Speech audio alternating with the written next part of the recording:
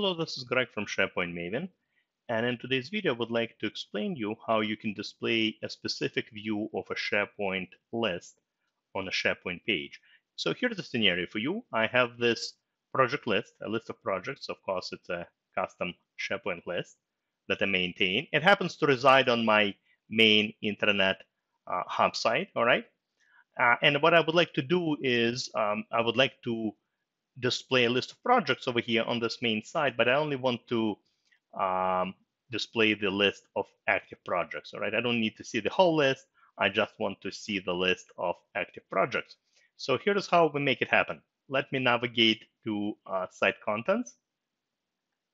Here is my project list that resides on this site. So it displays all active and active projects. What I would like to do is, again, display just the active projects on the main page. So there are two steps involved, all right? Step number one, we need to create a view that will filter out essentially closed projects, all right? I just need to see the active ones. So what we are going to do, we're going to filter, all right? And we could filter by the header or through the filters pane, just like I'm doing here. Perfect. All right, so just display, this view displays me the active projects. I need to save it, by the way. All right, so let's save it as a separate view. So active only. All right, perfect. So here is our active projects view. And you know what? Because this is just, this just shows all the active projects already. I don't need even to see this, right? I know it's already active. So let's hide this column. Perfect. All right, fantastic. So my view is ready. All right, displays all the active projects just like how I want them. So let's go ahead now and do step number two. So step number one is completed. Step number two would be to display this list on our page. We add the list right here. Here we go. Here is our project list. Now, of course, by default, it shows us everything, right? All the projects, but you need to click this little pencil icon over here. All right, don't try to change it over here. It's not going to do anything.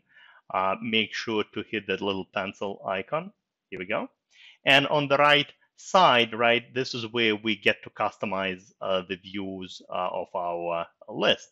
And by default, you see it shows me the all items view, but we can say, no, we only want active projects, active only.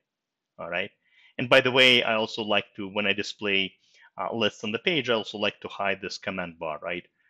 This is not something maybe users should even see. So let's hide that. Perfect. Hit apply. And look at this. All right, we just need to hit publish, right? Don't forget to hit publish. And look at this.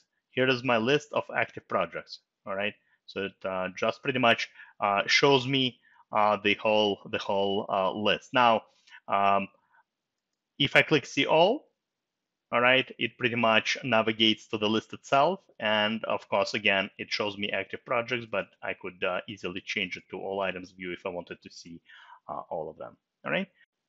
One other quick thing I wanted to mention is that the same feature, the same capability is available for document libraries as well.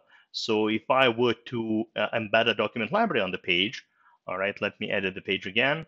Let's edit the document library to the page. Here we go. All right, right here.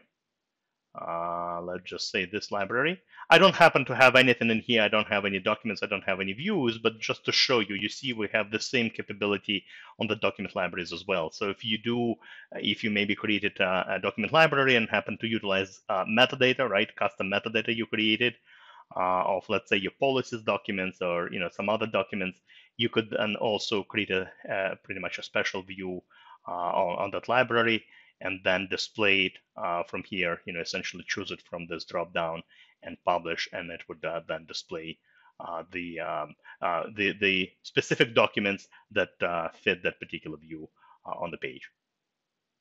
So that's all I wanted to show you in this particular video. Hopefully you learned a new trick. As always, happy to see you on my blog, SharePointMaven.com, as well as my YouTube channel. Thank you very much. Have a great rest of the day. Goodbye.